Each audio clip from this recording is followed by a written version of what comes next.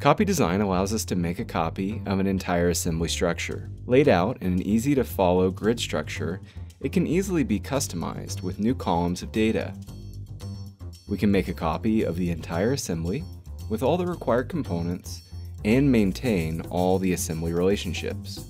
Additional assemblies, library files, and other design documents can be included. Let's start the new assembly structure.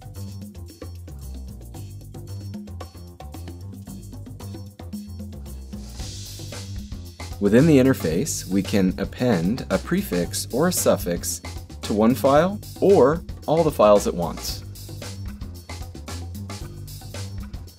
Here, I can just browse the vault for our old style of plate and replace it with the new design.